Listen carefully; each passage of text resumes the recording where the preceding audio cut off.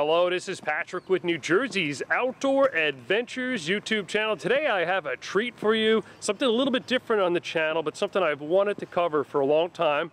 I'm here in East Brunswick, New Jersey at Vending Trucks Inc. and they're a full production and promotional company that specializes in food trucks. And I have Chris Nasser here today with us, and he's going to give us a tour inside and out of their most recent project and tell us a little bit about the company and some of the systems and how they work. Hello, Chris. Welcome to New Jersey Outdoor Adventures. Hey, Patrick. Thanks for having me. Appreciate it. Again, my name is Chris, and I'm from Vending Trucks Incorporated in East Brunswick, New Jersey, and we are custom fabricators. We specialize in food trucks, but also retail trucks and any other promotional vehicles. We've been in business since 2003, been doing this for a long time and been growing ever since. We have a customer that is just about to pick up their completed truck from us called Ray's Caribbean, and I just wanted to give you guys a little tour and show you what we have going on over here. Well, it's an 18-foot Freightliner MT45 vehicle, large diesel step van, perfect for a kitchen. And on the side over here we have a 43-inch TV, which is actually built inside the truck but behind tempered glass display so that it's protected from the elements and also visible from the outside. And it's linked to exterior speakers on the side so we can hear all the audio through the TV system. And then moving along over here, we have the serving window, which is currently closed for protection, but I'll open it up for you guys so you can see what the whole feel looks like. And this particular window has a flip-up marquee for extra branding, and it has built-in underbody lighting. So when it flips up, it screams to come to visit the truck. And it has removable tempered glass panels. You can put in screens there. You can take them out completely, whatever you'd like to do. But it's full protection there. And right below the window is our 6-foot drop-down counter, which flips down for when you're not in operation or if you're driving. And then when you're ready to serve, flip it up, and now a customer has a place to put their food, put their purse, whatever they need to put up there, just prepare their food and everything. And right above here we have the fabric rollout awning, and this is an 18-foot wide Sombrella fabric shade line awning, and it is a manual rollout, so it rolls out up to 8 feet. And it gives you full coverage if you have, rainy day, you want to have customers under here ordering to stay dry, and also it gives it a really inviting feel to the, to visit the truck. And then below the awning we have our corner LED spotlights with adjustable heads to kind of complement the serving window on the side here. Between the spotlights and the lighting under the window, it really stands out at night. Very inviting for the consumer. And down here we have the plumbing system, or the end of the plumbing system here. This is the waste drain valve for once you're running the water through the plumbing or the sinks, it drains into the wastewater tank, and then when you're ready to drain at a commissary or a facility, you simply just turn the red lever and then the wastewater would come out there. And then moving along back here, this is an exterior vent for any time there's refrigeration in the truck. So directly behind this vent is a refrigeration unit, and we put this here for 2 reasons. One reason is it allows us to install the refrigeration as close as possible to the walls so that it increases your aisle space, but also if you have a compressor issue, you could service it without fully uninstalling the unit. And these are anywhere where there's refrigeration or freezers. As you've been seeing all around, it's Ray's Caribbean American Food. They're in Aberdeen, Maryland, and they have a full vinyl wrap over the body, the rub rails and everything. And we at Vending Trucks, we helped with the custom design, the templating, the interior design, all placement and everything. So we started the process from start to finish and assisted the customer to make it exactly what they were looking for. We have the bumper that's outside, that sticks out the back for obviously protection, but also helps with a step leading up into the kitchen, and bumpers along the back.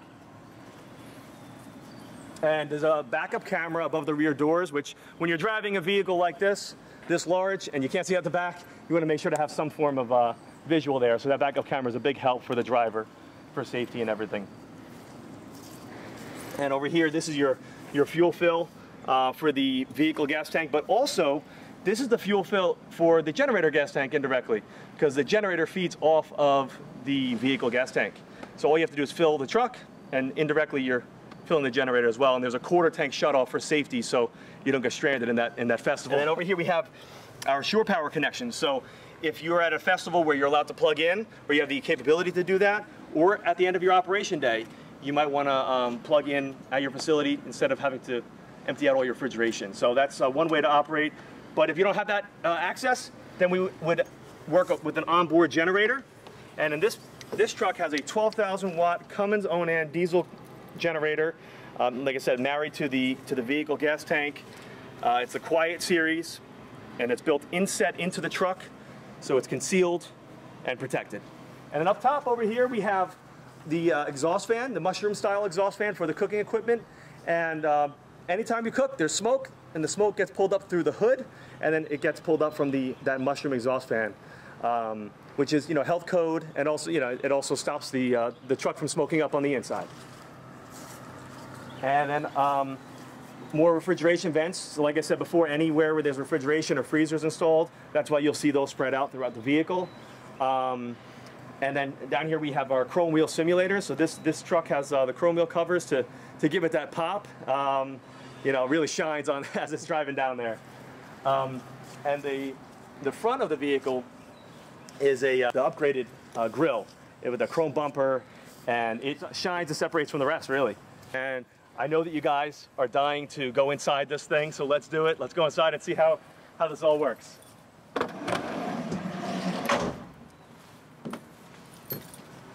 All right. So starting off in the cab area here, we have you know, a regular driver's seat and steering wheel and everything. But what we have installed here is a remote start for the generator, so you don't have to open up any covers or pull any gauges or anything like that. So I'm just going to quickly start this up. Let's see how easy it is. There it is. It's on. So very simple operation of the generator. We'll turn that off there. And then overhead we have an audio. This is our audio receiver for the exterior speakers outside. If you wanted to stream anything on through the TV or just audio, you can do that. Backup camera, which you saw the camera along the rear. This is the screen that the driver would see, linked to that camera. A fan, an audio system for the driver, and you know, the standard safety items like a first aid kit and everything that would go along there. Over here we have our breaker panel for all the electrical equipment that is on the inside of the truck: refrigeration, water heater, water pump, any open outlets that are available to plug in. It's all here, so if any area needs to be addressed, we know where to access. And when I showed you before about the generator and the plug-in connection, this is your transfer switch box. So right now we're plugged into shore power, but if we were going to be operating off the generator like I had it on before, we would simply just turn it off and then back on again. But we're going to go back on to shore power because we are plugged in.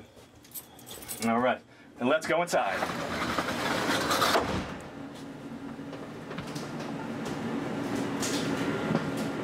All right, and here it is, a full 18-foot kitchen, complete cooking line, with a hood exhaust system, plumbing system, diamond plate flooring, stainless steel throughout, aluminum ceiling, flush LED lighting, air conditioning, everything to make this a comfortable kitchen.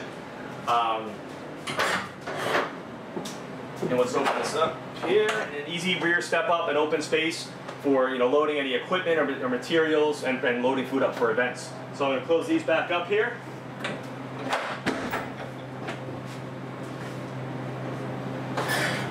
All right.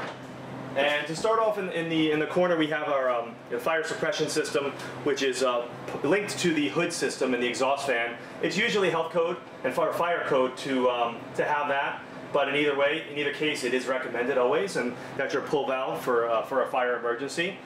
And then down here is the 27-inch refrigerated sandwich prep. So this is basically your deli style fridge with the compartments, refrigerated up here for toppings, and below is refrigerated storage as well for basically storing those toppings. And then there's a cutting board up top to prepare. as needed. And over here is the biggest piece of equipment for this particular truck. Their main style of cooking is on the flat grill. It's a 72-inch unit that can cook a lot of chicken on here. So that's a lot of Caribbean chicken.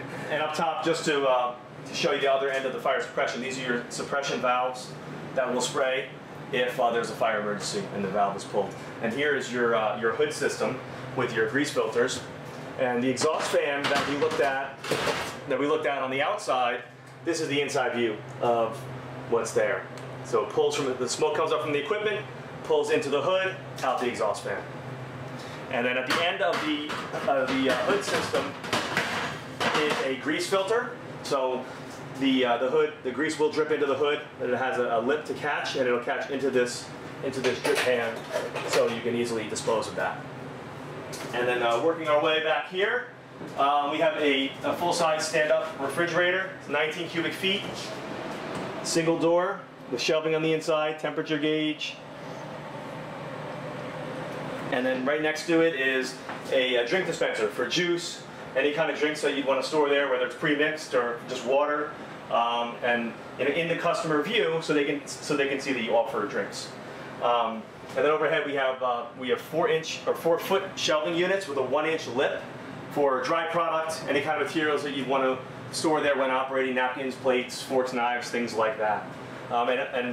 And above are the additional electrical outlets for plugging in items if needed. And down below, over here we have stainless steel countertop, custom built to size, exact for this space, permanently mounted to the truck itself. And below is the inside view of those of a vent, and then your open outlets for plugging in items. This is obviously the inside view of the serving window. So the serving window sliding panels, and as I mentioned, these are removable. It's simple to just pull them out and load them right back in. And then over here is our plumbing system, and this is typically health code to have your 3-compartment sink, hand wash sink, paper towel dispenser, soap dispenser, splash guards around the hand sink, the whole package there. Below the plumbing system, see all of our fittings here, and the water pump and water heater is your strainer.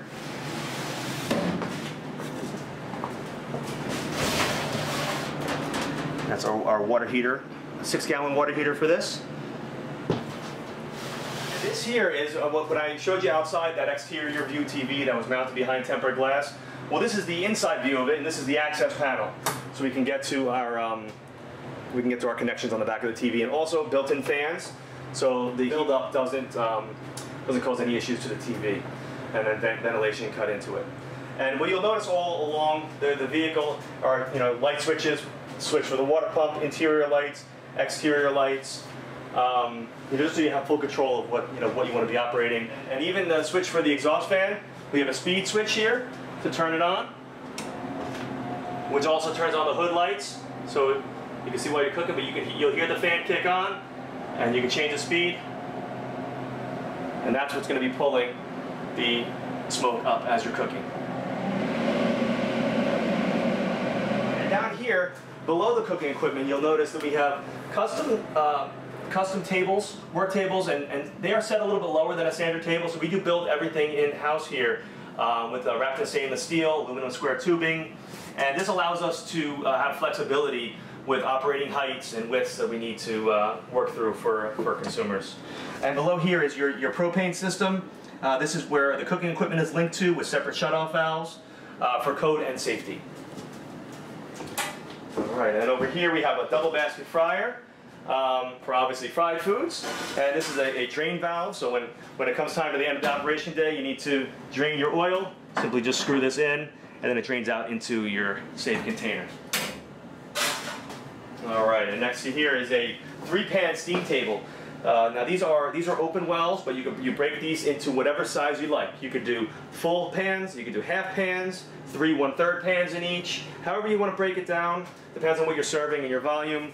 And it has cutting board, so when you do scoop food out of it, you can prep on the cutting board and do what you need to do there. And this is also propane powered. And separate temperature gauges for each well, if you have different product in each.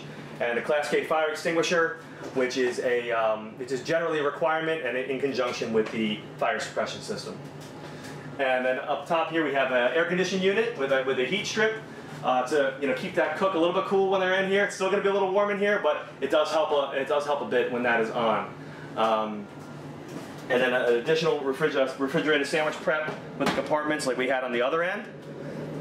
This one's a little bit wider than the other, with double door refrigeration below. A full-size hot box for full sheet pans. This allows to keep the food hot for a certain amount of time after it's cooked.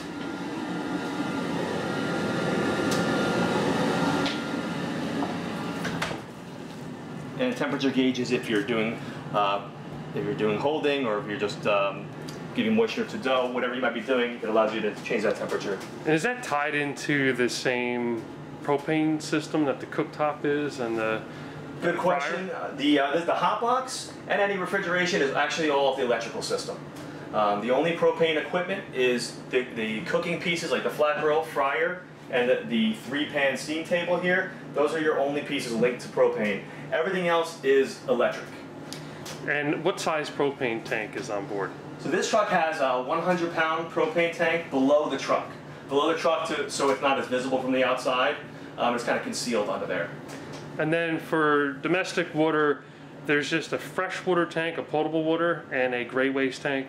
Yes, yeah, but so below the truck on the exterior, there's a 40-gallon freshwater tank, and that's what the system pulls for the water pump pulls from to use, and then it drains into a 50-gallon wastewater tank, which then, when it's time, gets drained through the waste valve, the way we saw outside.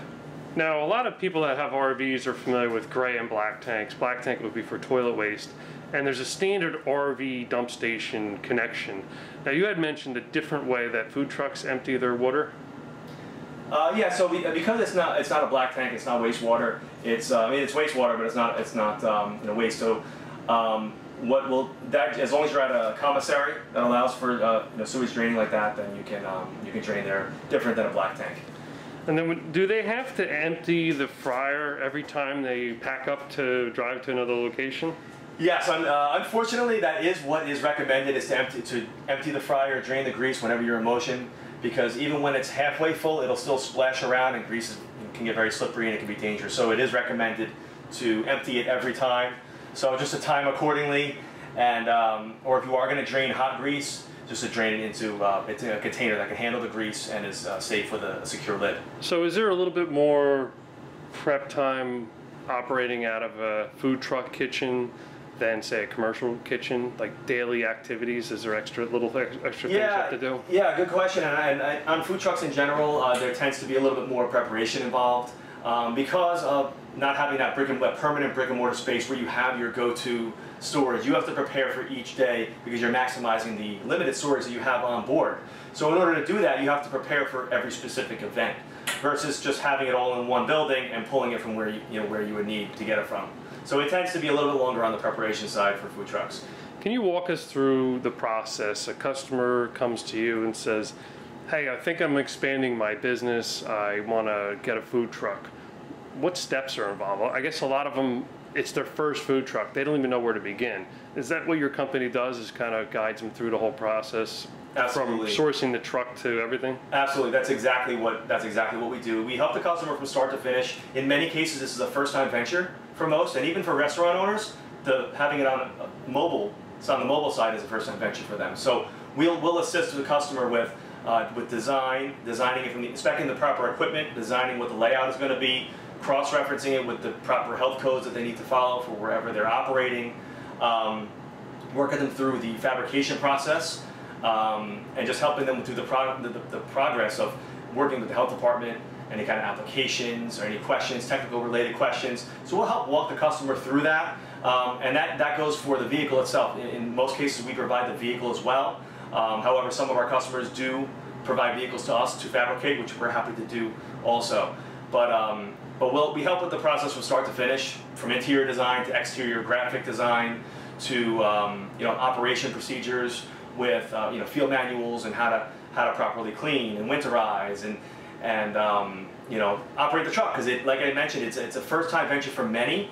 So, and we understand that. So we make sure to provide that the documentation to be able to operate. I know from being in the RV business, the lead time when you order an RV for it to be made at the dealer's lot, what's the time frame on something like this? A customer from start to end when they take delivery? Yeah, so for lead time, it does depend on the type of project. If it's a custom build-out project from scratch, where we're starting with an empty vehicle and starting with framing and the walls and everything in cuts, that build-out process tends to take about 6 to 8 weeks, and the design process can take a couple of weeks on the front end of that. But we also offer pre-built food trucks as well. So we have trucks that are partially built, halfway built, and fully built. So if sometimes we need to make just some adjustments and changes, then the lead time drastically changes. It could be at that point a week if it's very minimal changes or if it's ready to go. So it depends. And it's not just food trucks here. I walked the property, I saw an Airstream trailer out back, I saw a school bus. What other things are you into? Yeah, so we have all sorts of vehicles, and we fabricate all sorts of vehicles. Not just food trucks, we've done retail trucks, we've done mobile leasing offices, tailgate trailers, manufacturing buses, we've done music studios, all sorts of things. So it's really not limited to the food truck.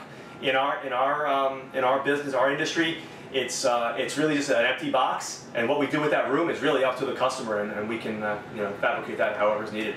All right, guys. Well, thank you so much for taking the tour of our custom food truck, 2020 Freightliner MT45. I hope you liked it. We enjoyed building it. And again, I'm Chris Nasser from Vending Trucks Inc. We're in East Brunswick, New Jersey. Feel free to visit us on the web at www.vendingtrucks.com, and our phone number 732-969-5400. Hope to see you guys soon.